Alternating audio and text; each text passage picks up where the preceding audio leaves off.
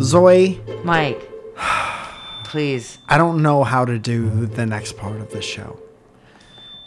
And I think you know that. Last week, we introduced what is now an ongoing saga.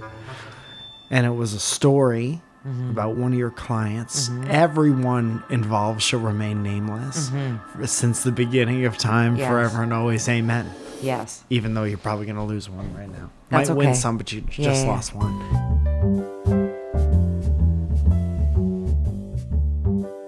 So keep going. So, well, it's your story, dog. All right. So last week we were talking about my client who went out on a date. Yes. Okay. And he came in and told me how, he thought it went well. There was a hand-holding conversation.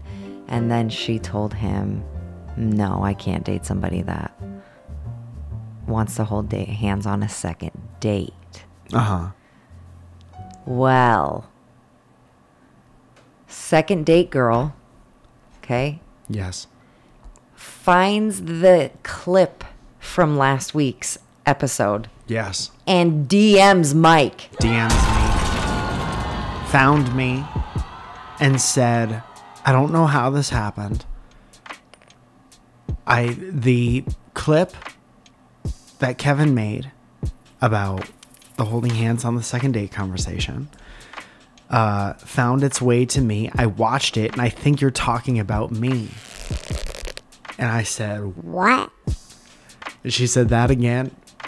And then I was like, just to be sure, what is the guy's name that you went out with? Because maybe this is just the weirdest coincidence that there's ever been.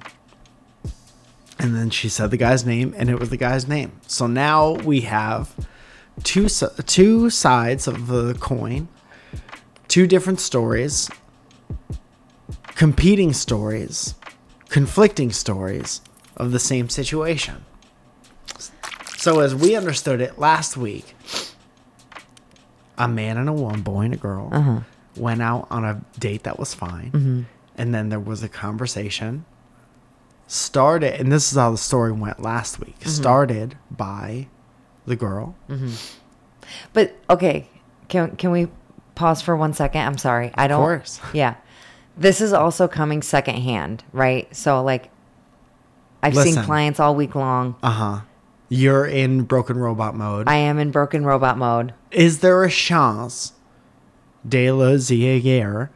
Chance de la Zaire. What's the French word I'm thinking of? So how do you get the pronunciation of Champs-Élysées right? What is the typical French pronunciation of Champs-Élysées, the most famous avenue in the world and the most prestigious street in Paris, France? Chance de la...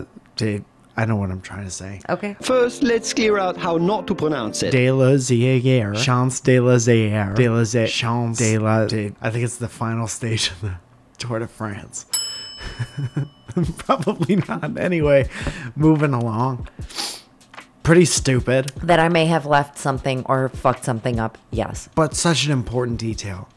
The way I heard the story, and you tell me if this is right or wrong, the story in its form last week. Boy and girl go out on a date.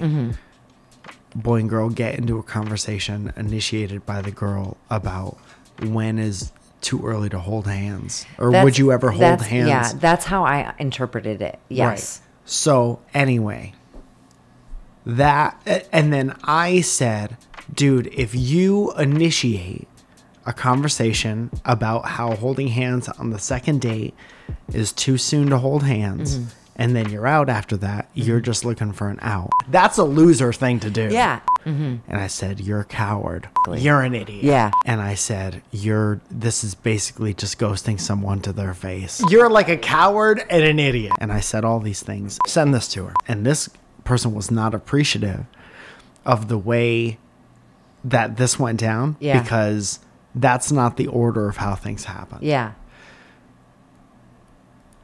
And so I was informed of the order of how things happen. Yeah. So here's the way things really went down.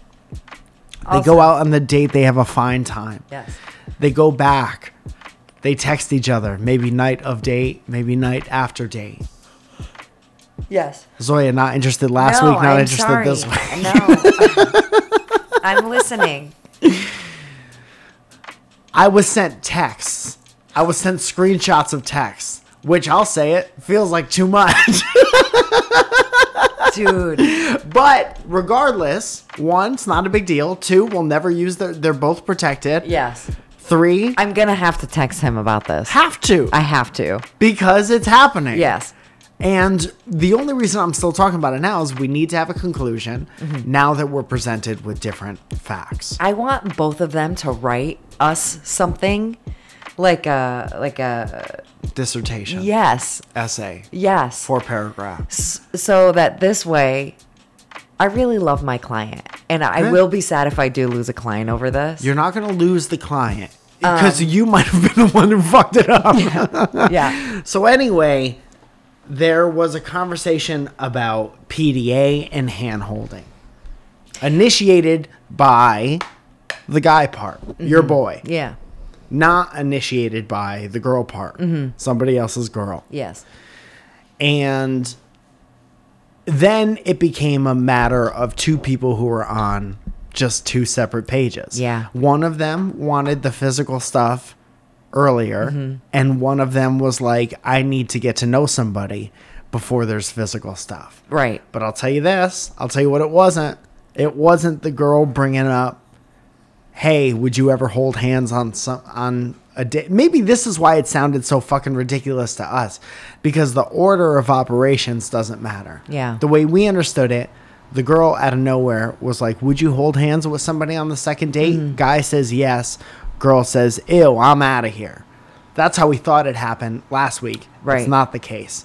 And we have the proof. Yeah. So I just want to say, I guess we stand corrected. I don't walk back anything that I said last week because it's circumstantial evidence. That's a goddamn nightmare. I was basing my opinion on something that didn't happen. Right. But if it did go down like we thought it went down last week, I would have said all the same shit again. Yeah. But I will say that reading their texts, which felt terrible. Yes. Even though there was nothing really juicy in there at all. there wasn't. I just think that as it usually is, it's just a matter of people who are on two different pages. Yeah. And the good part, it kind of feeds into what we were saying about you say what you want and you make it awkward. And then if it doesn't match up, it sucks to you went out. You're both attractive people. You would love a second or third date. You're looking at this person. You're like, I would love to make out with that person. Right. But we're on two different wavelengths. Yes. So it's not going to be good. Yeah. Any pursuit of making out after you understand that you're on two different wavelengths Yeah. is a goddamn hassle. Yeah. So what these people did was fumble around, as you do in the dating world. Yes. They were And you come to the floundering. conclusion. Yes. You come to the conclusion that you're not for each other. Right. Or they could both listen to this fucking show and have a big laugh and have another pumpkin spice latte and talk about it. But something in me says that's not going to happen. Honestly, that would be fucking hilarious. It if would they be did. hilarious, but at the end of that date, once podcast conversation wears off, you're still back at Yeah. square one. Yeah. Or you learn a little something about each other, don't you? And when she sent me that first DM, like, this isn't exactly how the story went. I was, I randomly found your podcast, which I still can't believe. Yeah. Because I have, not to, Yeah. whatever. He's I have got 150,000 subscribers who can't find my podcast. But this fucking person How did was the on this algorithm date. find you?